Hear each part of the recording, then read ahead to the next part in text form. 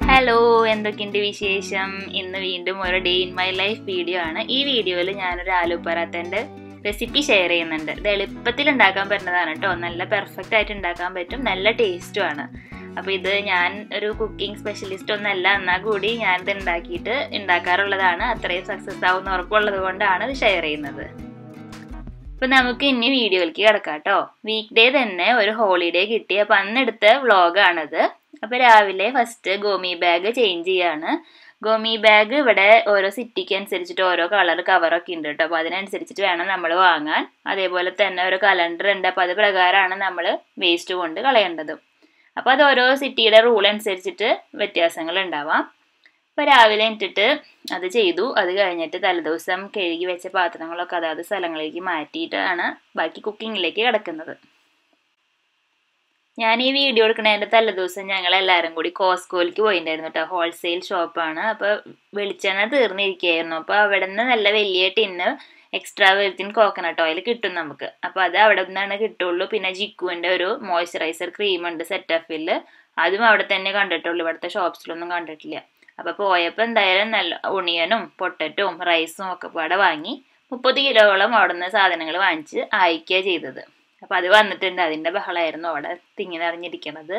തക്കാളി ആയാലും അവിടെ നിന്ന് തന്നെ വാങ്ങിയതാണ് കേട്ടോ. അതാണ് ഇത്ര അധികം. ഇവിടുത്തെ ഷോപ്പിലൊക്കെ നല്ല വില കൂടിയിരിക്കുന്ന ടൈമാണ്. അപ്പോൾ അവിടെ നിന്ന് കുറച്ച് അധികമായിട്ട് വാങ്ങുമ്പോൾ കുറച്ച് ലാഭമുണ്ട്. അപ്പോൾ ഇനി ബ്രേക്ക്ഫാസ്റ്റിനുള്ള കറി ഉണ്ടാക്കുകയാണ്. കറി ഉണ്ടാക്കി വന്നപ്പോൾ വേറെ കറിയായി. ഞാൻ പ്ലാൻ ചെയ്തത് എൻ്റെ തക്കാളിയൊക്കെ വഴറ്റിയിട്ടുള്ള ടൊമാറ്റോ റോസ്റ്റ് ഇല്ലേ, അതുപോലത്തെ ഒരു കറിയാണ്. കറിവേപ്പില ഞാൻ ഇവിടുത്തെ ഇന്ത്യൻ സ്റ്റോറിൽ നിന്ന് വാങ്ങിയിട്ട് ഇപ്പോൾ 1 മാസത്തിനടുത്തായി കേട്ടോ. ഞാൻ കുറച്ചെടുത്തിട്ട് നമ്മുടെ ഒരു സബ്സ്ക്രൈബർ കമൻറ്റ് ചെയ്തിരുന്നു കഴിഞ്ഞ വീഡിയോ കണ്ടപ്പോൾ, ഒരു പാത്രത്തിൽ കടുക് ഇട്ടിട്ട് ഞാൻ കറിവേപ്പില വെക്കുകയെന്ന്. അപ്പം അങ്ങനെയും ചെയ്തു കുറച്ച്. അത് നന്നായിട്ടുണ്ടായിരുന്നു. അതേപോലെ തന്നെ ഞാനൊരു പാക്ക് സിപ്ലോ കവറിലാക്കിയിട്ട് കുറച്ചെടുത്ത് ഫ്രീസറിലും വെച്ചിട്ടു. ഞാൻ കുറേ പിശുക്കി യൂസ് ചെയ്യുന്നുള്ളൂ. നമുക്കിത് അവിടെ പോയിട്ട് വാങ്ങാൻ അത്ര എളുപ്പമല്ല. അപ്പോൾ അതുകൊണ്ട് തന്നെ കുറച്ച് നാൾ അധികം യൂസ് ചെയ്യാൻ വേണ്ടിയിട്ട് ഇങ്ങനെ ഒന്ന് ട്രൈ ചെയ്ത് നോക്കിയാൽ. അപ്പോൾ ഇങ്ങനെ വെച്ചിട്ടും ഒരു കുഴപ്പമില്ല കേട്ടോ, നന്നായിട്ട് തന്നെ ഉണ്ട്. ഇപ്പോൾ കുറേ നാളായി. മുടക്ക് ദിവസം ആകുമ്പോൾ കുറച്ച് ലേറ്റായിട്ട് എനിക്കുള്ളൂ. അപ്പോൾ ഞാൻ നേരത്തെ എണീറ്റിട്ട് ഇത് ഉണ്ടാക്കി വെച്ചിട്ട് വലിയ കാര്യമൊന്നുമില്ല. ജിക്കും ചേട്ടനും പതുക്കെ എനിക്കുള്ളൂ. അപ്പോൾ കറി ഉണ്ടാക്കുകയാണ് കേട്ടോ. കറി ഞാൻ പറഞ്ഞല്ലോ, ഉണ്ടാക്കി തുടങ്ങിയതല്ല അവസാനം ഉണ്ടായത്. ഒരു പൊട്ടറ്റോ പുഴുങ്ങിയത് ഓൾറെഡി ഫ്രിഡ്ജിൽ ഇരിക്കുന്നുണ്ടായിരുന്നു. അപ്പോൾ ഞാൻ ലാസ്റ്റ് അതും കൂടി ഇട്ടിട്ട് പൊട്ടറ്റോ മസാലക്കറിയാണ് ആക്കിയത്. അപ്പോൾ ഇതിൻ്റെ കൂടെ അപ്പമാണ് കേട്ടോ. അപ്പത്തിനുള്ള മാവ് ഓൾറെഡി അരച്ച് വെച്ചിട്ടുണ്ട്. അപ്പോൾ ഈ അപ്പത്തിൽ ഞാൻ ഈസ്റ്റ് ഇട്ടിട്ട് തന്നെയാണ് അപ്പം ഉണ്ടാക്കാറുള്ളത്. അപ്പോൾ ഈസ്റ്റിൻ്റെ ഉപയോഗം കുറയ്ക്കാൻ വേണ്ടിയിട്ട് ഇപ്പോൾ 1/2 ടീസ്പൂൺ ഇടുന്ന സ്ഥലത്ത് 1/4 ടീസ്പൂണിലും കുറച്ച് മതി ഈസ്റ്റ്. അങ്ങനെ ഒരു ടിപ്പ് പറഞ്ഞു തന്നത് എൻ്റെ ഫ്രണ്ട് അമീനയുടെ ഉമ്മച്ചിയാണ്. എന്താ ചെയ്യേണ്ടതെന്ന് വെച്ചാൽ അരി ഒക്കെ കുതിർത്തുമ്പോൾ തന്നെ നമ്മൾ 1 ടേബിൾ സ്പൂണോളം ഉഴുന്ന്, 1 ടേബിൾ സ്പൂണിൽ അല്ലെങ്കിൽ അതിൽ കൂടുതൽ ഉഴുന്ന് നമ്മൾ കുതിർത്തി അതിൻ്റെ കൂടെ അരയ്ക്കുകയാണെങ്കിൽ ഈസ്റ്റ് വളരെ കുറച്ച് മതി. അതുമല്ല നല്ല സോഫ്റ്റ് അപ്പം കിട്ടും. ഞാൻ ഈ വീഡിയോ എടുക്കുമ്പോൾ ഇവിടുത്തെ ടെമ്പറേച്ചർ എന്ന് പറഞ്ഞാൽ 20 കേട്ടോ.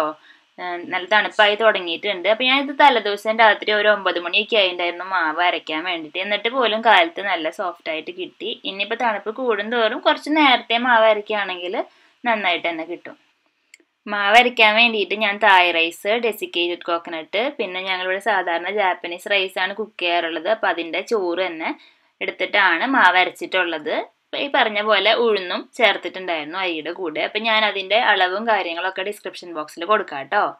പിന്നെ ഞങ്ങൾ ബാൽക്കണിയുടെ അടുക്കളത്തോട്ടത്തിൻ്റെ വീഡിയോ ഒക്കെ ഓൾറെഡി ഇട്ടത് എല്ലാവരും കണ്ടിട്ടുണ്ടായിരുന്നല്ലോ.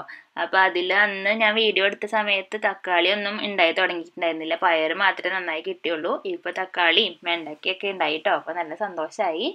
അപ്പോൾ മീനിൻ്റെ വെള്ളമൊക്കെ ഒഴിച്ച് തുടങ്ങിയപ്പോഴാണ് തക്കാളിയൊക്കെ നന്നായി ഉണ്ടാക്കി തുടങ്ങിയത്. അപ്പോൾ കുറേ പേര് പറഞ്ഞു അങ്ങനെ ബാൽക്കണിയിൽ ഉണ്ടാക്കി നോക്കിയിട്ടുണ്ട്, ചിലത് നന്നാവാറുണ്ട്, ചിലത് നന്നായില്ല എന്നൊക്കെ. അപ്പോൾ ഇങ്ങനെയൊക്കെ ഒന്ന് ചെയ്ത് നോക്കിയിട്ടുണ്ടെങ്കിൽ നന്നായി കിട്ടും കേട്ടോ. അപ്പോൾ നമ്മുടെ കറി റെഡി ആയിട്ടുണ്ട്. പൊട്ടറ്റോ മസാലക്കറിയാണ് ഞാൻ ഉണ്ടാക്കിയത്. അപ്പോൾ ഇന്ന് നല്ല മഴയുള്ള ദിവസമാണ് കേട്ടോ. അപ്പോൾ മഴയായിട്ട് ഇങ്ങനെ ക്ലൗഡി ആയിട്ട് നിൽക്കുന്ന ദിവസങ്ങളിൽ കുറച്ച് തണുപ്പ് കൂടും. അപ്പോൾ ഇനി അടുത്ത പരിപാടി ജിക്കുവിനെ എണിപ്പിച്ച് ബ്രഷ് ചെയ്ത് കുളിപ്പിച്ച് റെഡിയാക്കാന്നുള്ളതാണ്. അപ്പോൾ അവൻ കുളിയൊക്കെ കഴിഞ്ഞിട്ടാണ് ഭക്ഷണം കഴിക്കാറുള്ളത്, എല്ലാവരും തന്നെ കേട്ടോ. എനിക്ക് മാത്രം തന്നെ അങ്ങനത്തെ ശീലങ്ങളൊന്നും ഇല്ല. എൻ്റെ പണികളൊക്കെ കഴിയുമ്പോഴാണ് ഞാൻ കുളിക്കാറുള്ളത്.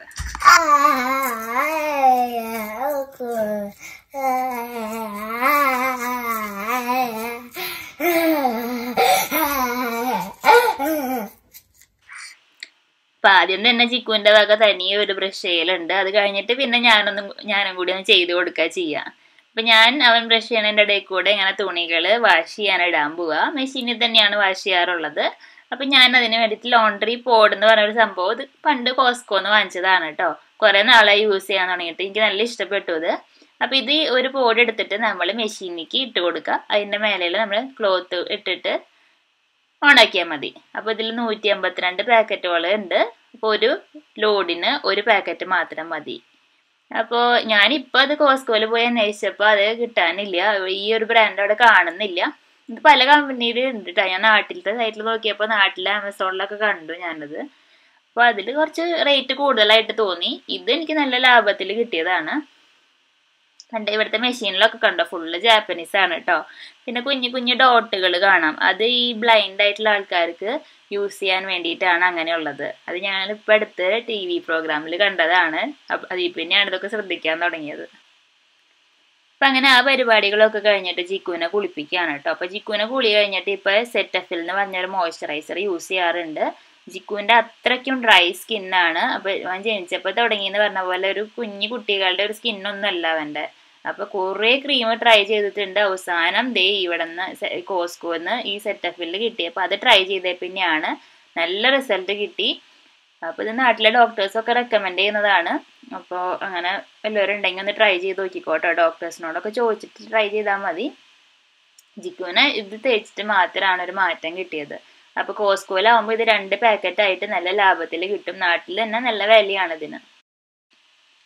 അങ്ങനെ റെഡി ആയി കഴിഞ്ഞിട്ട് ഞങ്ങൾ എല്ലാവരും കൂടി ബ്രേക്ക്ഫാസ്റ്റ് ഒക്കെ കഴിച്ചു. ജിക്കുവിന് അപ്പോൾ ഒരു ഭംഗിക്ക് പൂവപ്പൊക്കെ ഉണ്ടാക്കി കൊടുത്തു. അപ്പോൾ എല്ലാം ബ്രേക്ക്ഫാസ്റ്റ് ഒക്കെ കഴിഞ്ഞിട്ട് അച്ഛനും മോനും കൂടി അവിടെ ജിക്കുവിനൊരു ടോയ് ഉണ്ടാക്കി കൊടുക്കുകയാണ്. ജിക്കുവിനൊരു ഫുൾ കിച്ചണാണ് ഉണ്ടാക്കി കൊടുക്കണത്. അപ്പോൾ അതിൻ്റെ ഉണ്ടാക്കുന്ന വീഡിയോ ഒക്കെ ഞാൻ ഫുള്ള് എടുത്തിരുന്നു.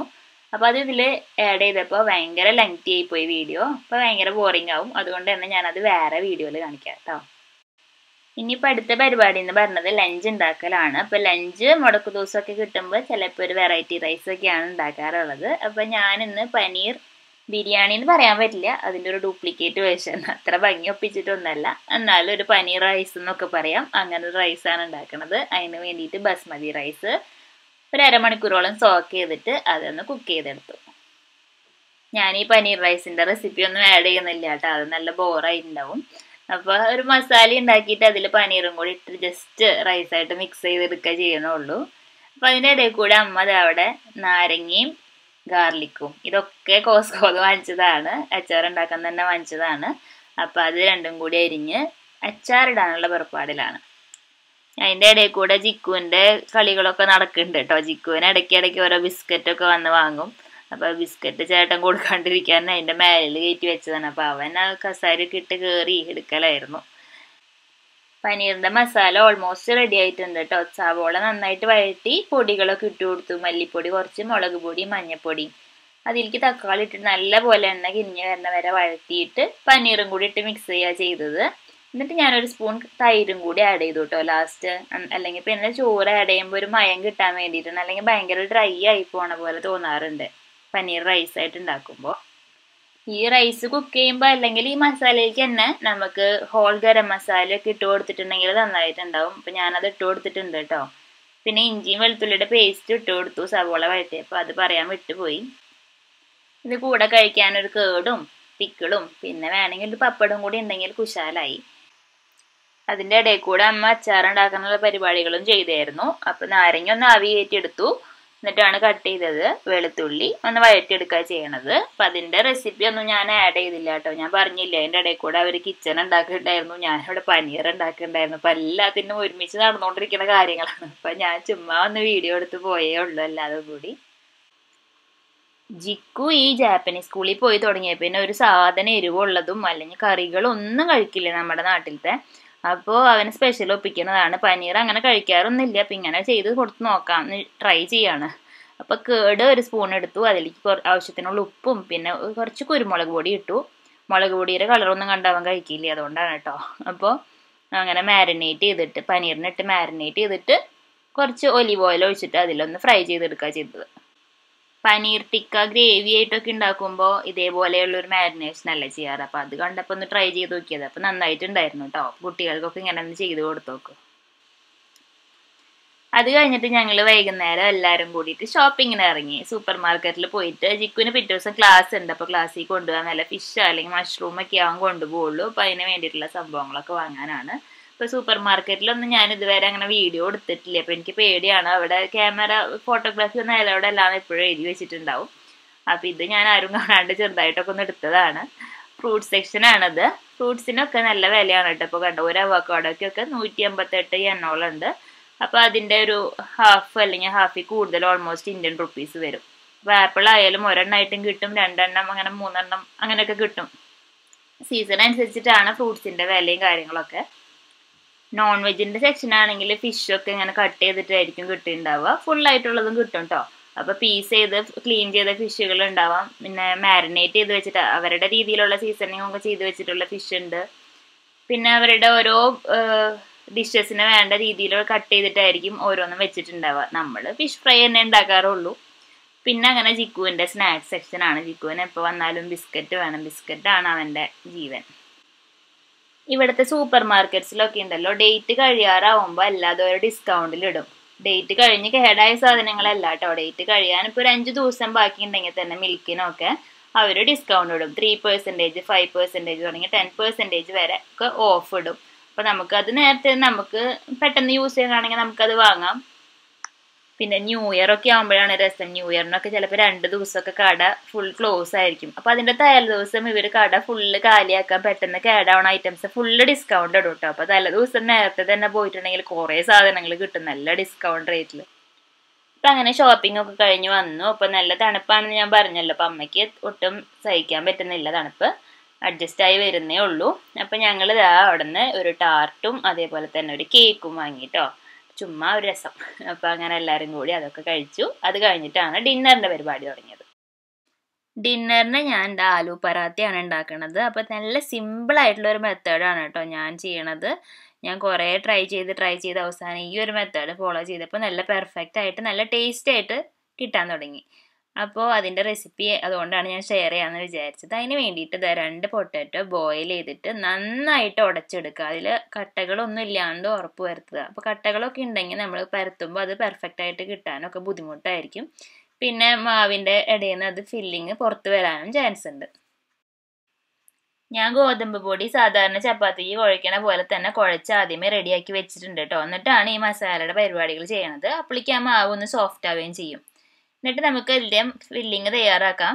അതിന് വേണ്ടിയിട്ട് ഒരു ചെറിയൊരു ഫ്രൈ പാൻ എടുത്തിട്ടുണ്ട്. അതിൽ ഓയിൽ ചൂടാക്കിയിട്ട് ജിഞ്ചർ ഗാർലിക് പേസ്റ്റാണ് ആദ്യം ഒന്ന് ഇട്ട് വഴറ്റി കൊടുക്കുക. അതിലേക്ക് പൊടികളിടാം. പൊടികൾ എന്ന് പറഞ്ഞാൽ മുളക് പൊടി ആവശ്യത്തിന്, എരിവിന് ആവശ്യത്തിന്, മഞ്ഞൾപ്പൊടി ഒരു നുള്ള്, പിന്നെ ഗരം മസാലയാണ് ഇട്ട് കൊടുത്തത്. ഇത്രയും പൊടികൾ മാത്രമേ ഞാനിതിൽ ആഡ് ചെയ്യുന്നുള്ളൂ. അത് നന്നായി വഴറ്റിയിട്ട് അതിലേക്ക് നമ്മൾ ഉടച്ച് വേവിച്ച് വെച്ച പൊട്ടറ്റോ ഇട്ട് കൊടുക്കുക. എന്നിട്ട് നന്നായിട്ടൊന്ന് മിക്സ് ചെയ്യുക. അതിലേക്ക് ആവശ്യത്തിനുള്ള ഉപ്പും അപ്പം തന്നെ ചേർക്കണം കേട്ടോ.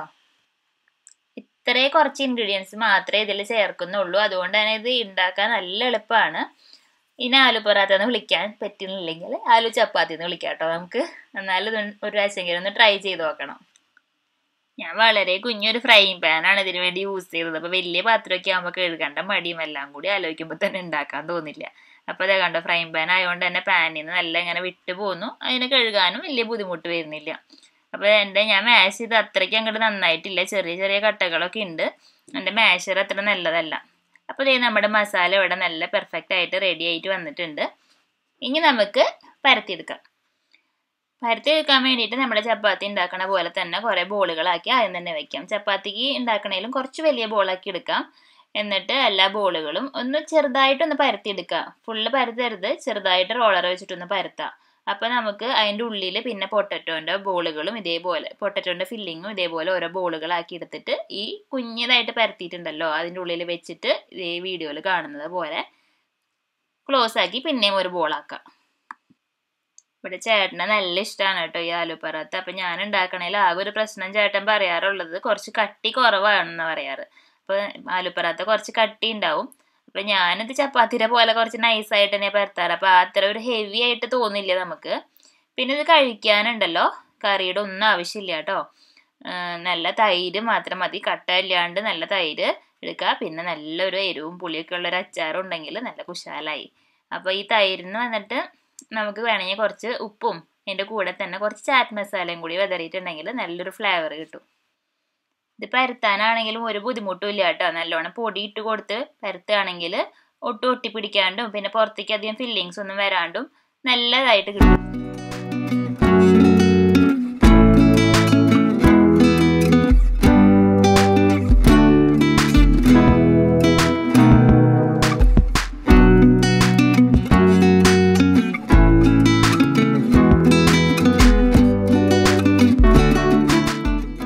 ഞാനിവിടെ എല്ലാതും പരത്തി എടുത്തിട്ടുണ്ട്. എൻ്റെ പരത്തിയത് ശ്രദ്ധിച്ചാൽ അറിയാം, ചെറിയ ചെറിയ പാടുകൾ അവിടെ ഇവിടെയൊക്കെ കാണുന്നത് ഞാൻ പറഞ്ഞല്ലോ. പൊട്ടറ്റോ മാഷ് ചെയ്ത് അത്ര നന്നാവാത്തതുകൊണ്ടാണ്. നന്നായിട്ട് മാഷ് ചെയ്തിട്ടുണ്ടെങ്കിൽ ഇതേപോലെ കൂടി വരില്ല കേട്ടോ.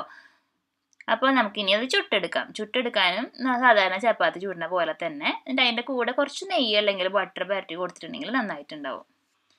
എൻ്റെ കഴിഞ്ഞ വീഡിയോയിൽ ഞാനൊരു പായസത്തിൻ്റെ റെസിപ്പി ഷെയർ ചെയ്തിരുന്നു. അത് 2-3 പേര് ട്രൈ ചെയ്തിട്ട് നന്നായിരുന്നു എന്നും പറഞ്ഞ് കമൻറ്റ് ചെയ്തിരുന്നു. അപ്പോൾ ഒരുപാട് സന്തോഷം തോന്നി. അപ്പോൾ ഈ ഒരു റെസിപ്പി കണ്ടിട്ട് ആർക്കെങ്കിലുമൊക്കെ ഉണ്ടാക്കാൻ തോന്നുകയാണെങ്കിൽ ഉണ്ടാക്കി നോക്കിയിട്ട് എന്തായാലും കമൻസിലൂടെ അഭിപ്രായങ്ങളൊക്കെ പറയണം കേട്ടോ. 9 o'clock. What time you eat dinner? 8 o'clock. Okay, done. Dun.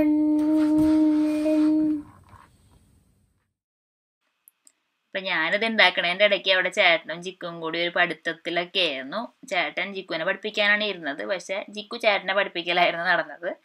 അത് കഴിഞ്ഞിട്ട് ഞങ്ങൾ എല്ലാവരും കൂടി ഭക്ഷണം കഴിച്ചു. അപ്പോൾ ഞാൻ പറഞ്ഞല്ലോ ഇതിന് കോമ്പിനേഷൻ കേർഡാണ്. കേർഡിൽ ചാറ്റ് മസാല ആഡ് ചെയ്യണം കേട്ടോ. നന്നായി ഉണ്ടാവും, അല്ലെങ്കിൽ ഒരു കുഴപ്പമില്ല. അപ്പോൾ ഇത് നല്ല സോഫ്റ്റാണ്. കാസറോളിൽ വെച്ചാൽ മതി ചുട്ടിട്ട്. അപ്പോൾ എത്ര നേരം വേണമെങ്കിലും സോഫ്റ്റ് ആയിട്ട് ഇരുന്നോളൂ. അപ്പോൾ ജിക്കു കേർഡൊക്കെ കൂട്ടി കഴിച്ചു. ആദ്യത്തെ സംഭവമാണ്, നല്ല ഇഷ്ടപ്പെട്ടു. ആദ്യം അവന് കൊടുത്തപ്പോൾ ഒന്നും കഴിക്കുന്നുണ്ടായിരുന്നില്ല. ഇന്ന് ചുട്ടപ്പോൾ നന്നായിട്ട് കഴിച്ചിട്ടുണ്ടായിരുന്നു.